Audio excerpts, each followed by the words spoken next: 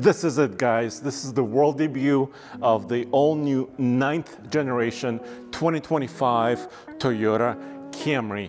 In this video, I'm going to show you two cars, XLE model right here and XSE, the sporty version of the new Camry.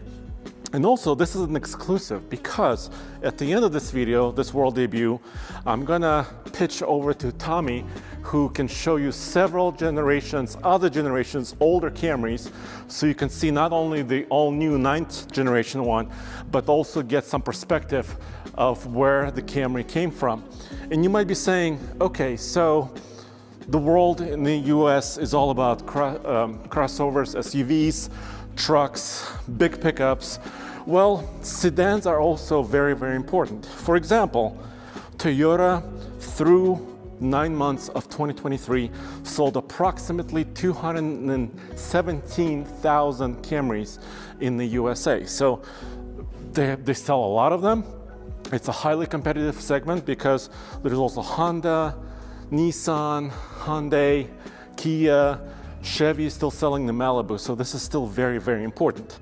So let's dig in. Let's take a look at the profile of this sporty XSE, which is kind of near the top of the range for the new Camry. So if you look at the overall dimensions of the car, the wheelbase is about the same as the previous generation of the Camry. The width of the car is about the same, but the length is about 35 millimeters longer than it was before. And of course, it has all new styling. This XSC right here has 19-inch wheels, 235, 40 R19s. You can see the latest design. There is the size. And take a look at the rear styling as well. And there's also something big going on here. So, of course, it's a new car, new powertrains, and this.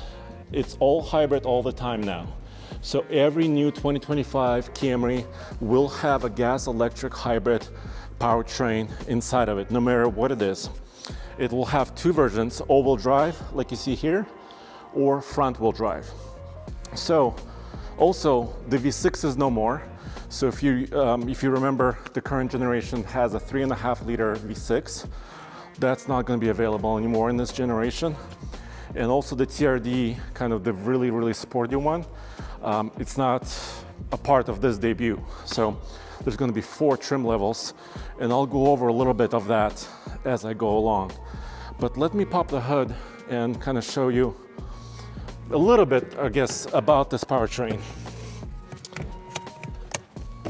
So if this car was a front-wheel drive car, the power rating is 225 horsepower. Let me see if I can do it gracefully. Yes. And then for the all-wheel drive model, it's 232 horsepower, which is actually, if you compare it to the previous outgoing Camry, you have more power in the all-wheel drive car by about 30. And of course, it's a different all-wheel drive system now. It's electrified. So, let me close this up. Let's take a look at this car a little bit in more detail. So they're saying this is the 5th generation of their hybrid system, which means, according to Toyota, they also made the motors, electric motors, a little bit more compact, a little bit lighter. And overall, the car dynamically and efficiently should be the best ever. Of course, it has to be. It's the all-new generation of the Camry. The current Camry has an MPG rating of 52, and we don't have the final numbers on the MPG on this new one. Is it going to be 52? For the front-wheel drive model, is it going to be, a little bit less? For the all-wheel drive model, we'll have to wait and see. But this world is very competitive, like I said, because the Hyundai Sonata Hybrid also has 52 MPG as its rating. So that's really important. How about we get inside? Let's start right here with the XLE, and then we'll move on to the sporty one. Wow. Okay. So I'm about 6'3" tall. I'm super comfy. This car has a panoramic sunroof and basically an all-new interior. This immediately struck me, this kind of quilting here and kind of the waterfall design as the dash kind of waterfalls down into the center console. It's an eCVT, continuously variable, electronically controlled transmission. We have several drive modes: Eco, Normal, Sport, EV mode for short bursts of electricity. And by bursts, I mean not high performance bursts, but just electric driving. This is a prototype pre-production car, and it's an accessory mode. That's why you may see some different messages and lights, so don't pay attention. Please don't comment and say this is broken already, because it's a pre-production model. We have some pretty useful and very simple and intuitive climate control system right here. This has a 12.3 inch gauge cluster. Up top there is also a heads-up display. You can kind of see it here. It's not enabled right now because the power is not on. I mean, the engine is not running. And this, the infotainment system. Of course, this is Toyota's system that they've had on most of their new models. And it's back here. It's pretty responsive and nice, even in this pre-production state. Cup holders, center armrest. There's some kind of few items down here. Let me check the back seat space. It should be approximately the same as before.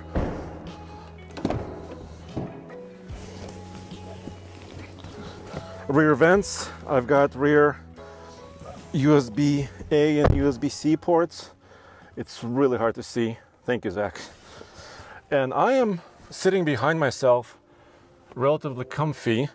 My hair is hitting the ceiling just a little bit, and my knee is touching the seat in front of me, but I kind of pushed the front seat a little bit more further back than I kind of need to. So even with the front seat almost pushed back all the way, I still have pretty good space for kind of a larger guy. We have here cup holders, center armrest, and then let's transition to the XSE really quick.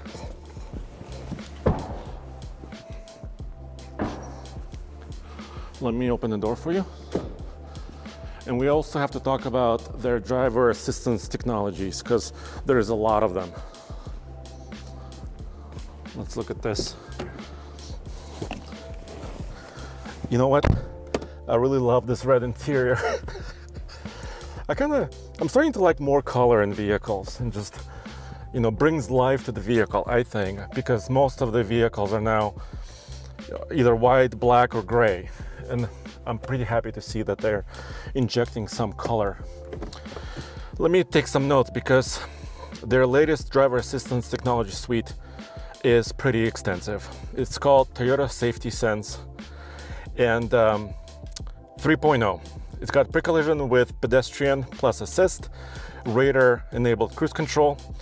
In a premium package like this, you see there's a monitor here on top of the steering column, and that's also for traffic jam assist. It's a feature that is a hands-free feature for driving in traffic in speeds under about 25 miles an hour, so kind of slower speeds. But the sensor is here looking at your eyes, because you still have to have your eyes on the highway in front of you. It goes on. Lane tracing assist, of course. Lane departure alert, sorry I'm reading. Road sign assist, auto high beam, proactive driving assist, which kind of helps you steer into your lane. Also front cross traffic alert, lane change assist, front and rear parking assist. Some of the features I'm listing now, including traffic jam assist, is part of the premium package. And of course, panoramic view monitor. Yeah, there is no way I can remember all this. So there's a lot of driver assistance technologies, but this car still does not drive itself. Still have to wait a little bit for that. JBL stereo system, 9-speaker. You can see kind of the door cards right there. All right, now I'm gonna wrap up outside with pricing and availability. So the new 2025 Toyota Camry will be on sale in the spring of 2024, so it's just a few months away. Pricing is not available yet. So what is this about? Well, Like I said, it's a highly competitive market. The current hybrid starts at around $28,000 after destination charges. Some of the competitive cars, sedans in this segment, also start in a similar price range. So I'm guessing Toyota will be in this similar price range for this as well. Of course, after you load it up with all the features, all-wheel drive, luxury features, and so on, the pricing will be higher. So I'm really curious to see exactly what the performance is, how it drives, what the price is, and efficiency. So stay tuned for that. The driving of this car will be, I'm assuming, in just a few months. Thanks for joining me. Now I'm gonna toss it over to Tommy. He'll tell you about the previous generations of the Camry. I'm really excited. I haven't seen that video yet, so I wanna watch that with you. And of course, alltfl.com for everything automotive in one place. Thank you. The Toyota Camry has a long lineage dating back to 1983 here in the US, and today Case and I are outside of Plano, Texas, where Toyota has invited us out to check out a bunch of different generations of Camry so we can track the progress throughout the years. Let's check them out. To see the first generation of Toyota Camry, we're actually here in Toyota's own headquarters building where they have some of their most special cars lined up. And this first generation Camry went from 1983 to 1986.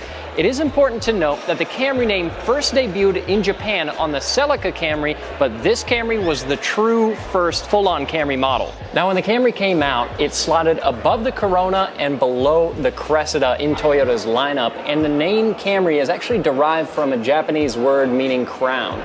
Now there were just a few different engine options that you could have here in the Camry. You could either have a 1.8 liter or you could have this 2 liter fuel injected 4-cylinder, 92 horsepower, and Motor Trend tested this 0 to 60 in 12.7 seconds. So speed was not the goal, but 31 miles per gallon city, 43 miles per gallon highway, which was pretty impressive. And you could also get a 1.8 liter turbo diesel option on these as well, and either a 4-speed automatic or a 5-speed manual transmission. Stepping inside of this Camry, you can see this very early interior, which is a rad thing to get to check out. It's got this very boxy dash, and my personal favorite thing about this car are these sliders here for the equalizer on the radio. This is super old school, kind of thing that you just don't see anymore, but back in the day, that was probably a pretty badass feature to have. You've also got this 2-spoke steering wheel that's completely open up here at the top, so you've got a really good view of your gauges.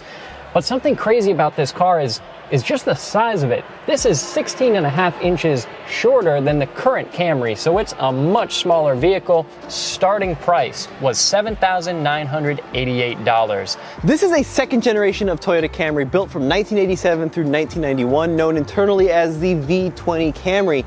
And this was a very significant generation of Camry for Toyota because it was the first Camry assembled right here in the USA in Georgetown, Kentucky. This Camry was the first ever to cross 200,000 in sales in 1988, and it was also the first Camry station wagon, which was an option, and also the first Camry to offer all-wheel drive in a model called the All-Track. Now, all-wheel drive disappeared after this generation, and it didn't return until 2020. The second generation of Camry was the first Camry ever to offer a legendary Camry feature, the V6 engine. Now, in this model, it was a 2.5 liter that made 155 horsepower. This particular Camry is powered by the 4-cylinder, a 2 liter that made 112. There was also an option for a 1.8. Now, talk about time capsules. This particular car is from the Toyota Heritage fleet, and it is a brand new Camry from 1989 with under 170 miles on it. And the first thing you notice, the automatic seat belts. What a throwback feature from the 1980s that, well, we haven't seen in years. But the interior on these cars were so simple and so 1980s. First of all, we've got red, kind of this burgundy dash color on this burgundy velour seat. Very 1980s, but very comfortable. This is something that we miss in a lot of cars, are just comfortable seats. Nowadays, they all have to be tight buckets, but not in the old days. Of course, lots and lots of fake stitching. That seems to be the trend on the inside across the dash. Here on the panel, you see just tons of fake stitching. And then, of course, the iconic Toyota shifter and all the little button sliders for your climate control and your radio. Oh, man. That's a blast from the past. Dude, by far the coolest part about this Camry are the automatic seatbelts, but you still have to extend the lap belt portion. Yeah, the bottom part is still manual, so I don't know, at least it makes sure that your top half is guaranteed to to be protected. Now this is such a time capsule. So this is a Camry from the Toyota collection with 168 miles on it.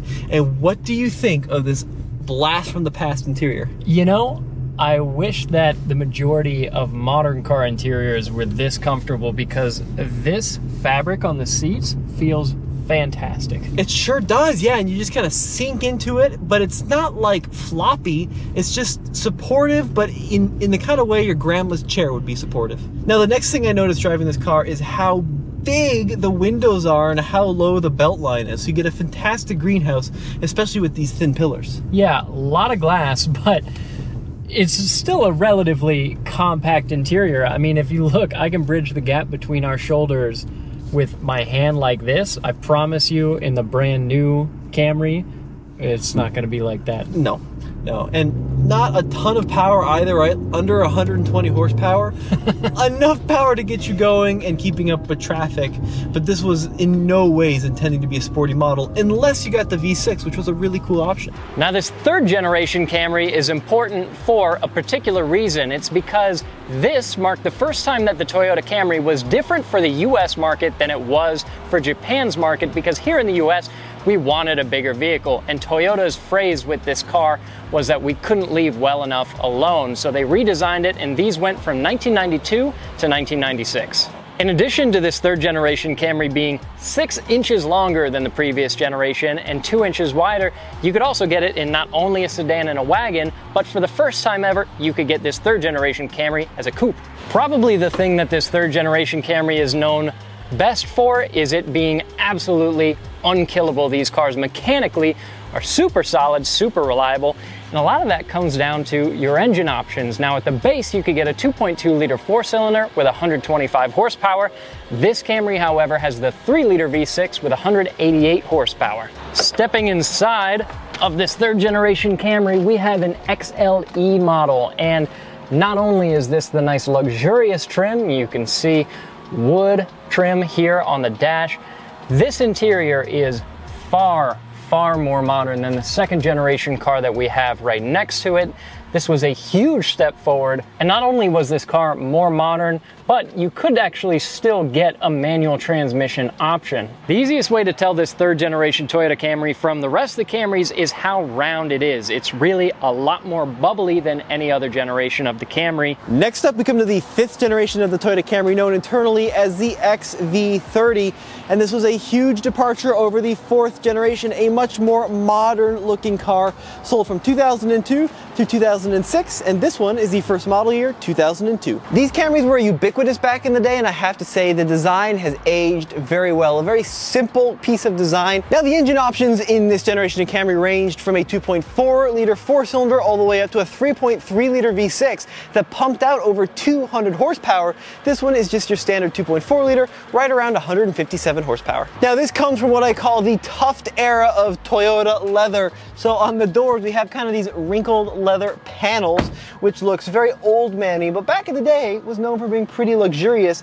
And this is an XLE trim, so not only do we have the leather seating surface, but we have wood trim or faux wood trim everywhere on this interior. And it's very upright, very vertical interior. This Camry had a much higher driving position than the 4th gen, allowed for more rear seat room, and these interiors pretty indestructible. Now, this was also the first Camry you could option with an in-dash navigation system, although this one doesn't have the screen. It does have a 6-disc CD changer though, automatic climate control, heated seats, and a pretty cool set of gauges where the temperature and the fuel are inset in the speedometer and the tachometer. All right, Case, jumping into the 5th generation Camry. Now look, this is not a car known for its driving prowess. It's no means a sports car, but it was a comfortable, reliable sedan. Yeah, and you can tell why people went for this car, because again, I mean, we still have really good sight lines out of this car. A lot of glass, which makes it easy to drive. It's still a very comfortable car. We've got very couch-like seats here. This was by far the most dependable sedan in its segment that was decent looking, handled fine, and was very comfortable, and that was enough. And one other thing I want to point out is this car is the 10 millionth Camry made, this exact car. Which is pretty special, and well, you know, we did it in the 2nd gen, so let's see how it accelerates. Better than the 2nd gen. Yeah, definitely better. Still not a fast car, but yeah, no problem getting up to speed. Also, a little behind the scenes, if you're wondering why we're driving around a parking lot here, it's because, like this being the 10 millionth Camry, these are very special cars. They need to stay here on Toyota's campus. I'm sure most of them are not currently registered. No. So that's the reason that we're driving in this kind of confined space, is because it's really a pretty special opportunity to get to drive them at all. Now, this 6th generation Toyota Camry was a huge deal when it came out in 2007, and it ran all the way to 2011. But 2007 was the biggest year for this car, with over 473,000 units sold. Now, something unique about this particular model of Camry is the bluish tint that you see here in the headlight. And that's because there's something very important about this generation of Camry. It was the first time that they offered a hybrid here in the Toyota Camry, which is what this model is. Now, a hybrid Camry like this one that you see here, when it was released, was rated at 40 miles per gallon, which was a huge number.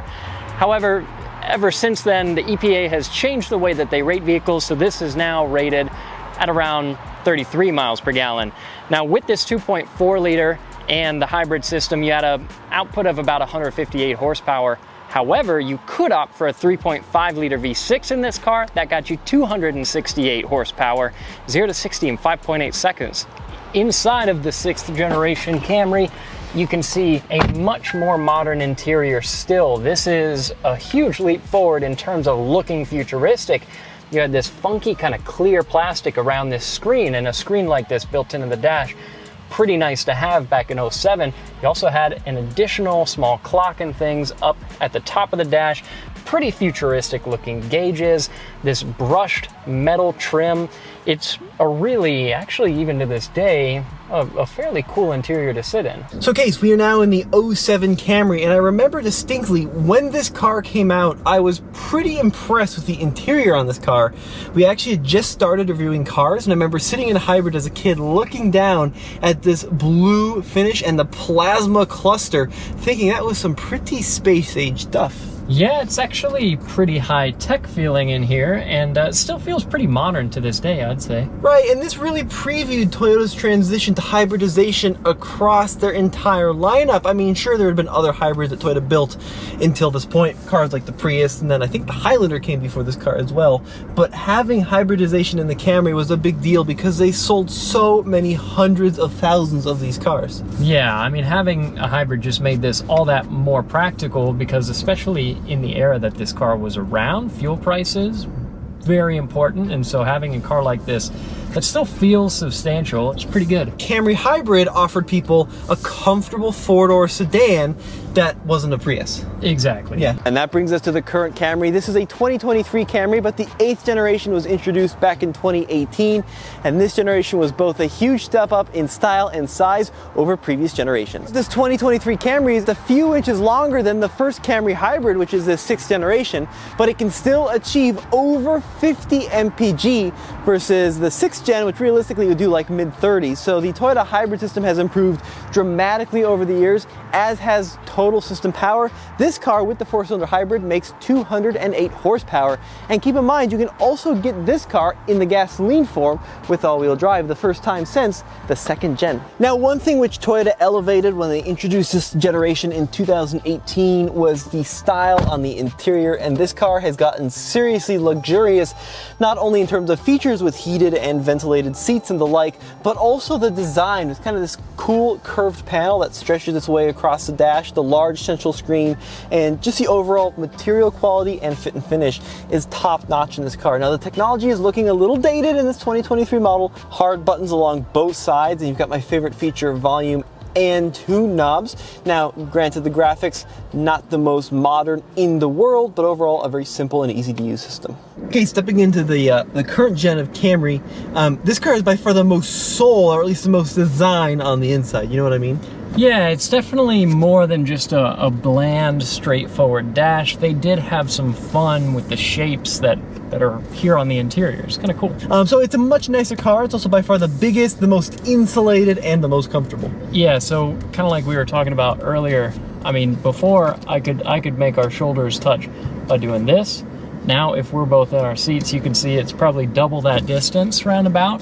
So yeah, it's a lot more spacious here. The other thing that you just I think you forget, because these cars are so commonplace, is the number of features that you get in one of these that even a lot of really high-end vehicles don't have, like ventilated seats, like the wireless charger. I'm not going to name names, but I was just in an $80,000 truck that didn't have either of those things. Here it is in a Camry. Apple CarPlay, right, leather steering wheel, perforated leather seats, lots and lots and lots of features in a fairly affordable price in a car that'll still do, as a big car, over 50 mpg. And matting it, it's not that slow. It's not that slow at all. So you went grabbing for the handle. You know what handle? Yeah, because you get that push of the electric motor that it really helps kind of bolster the performance of this vehicle. So no, it's not a 270 horsepower 6th gen.